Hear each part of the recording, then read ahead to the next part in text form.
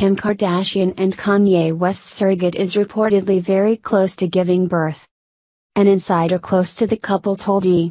Online that they are both very excited that their third child is due any day now. Complications in her first two pregnancies meant Kim was unable to fall pregnant for a third time, so she has sought the help of a surrogate who, it was previously reported, is set to give birth this month, Jan 18. Kim and Kanye already have two children, North, 4, and Saint, 2, and the source added that they are fully prepared and can't wait to bring their baby home. The Cook star previously admitted that not carrying her baby has been a huge adjustment, but the source added, she'll be hands-on from the beginning. Kim and her rapper, producer husband will attend the birth, but it won't be filmed for their reality show. The couple has made a point of keeping the surrogate private and reportedly plan to make a low-key entrance to the hospital to avoid the paparazzi.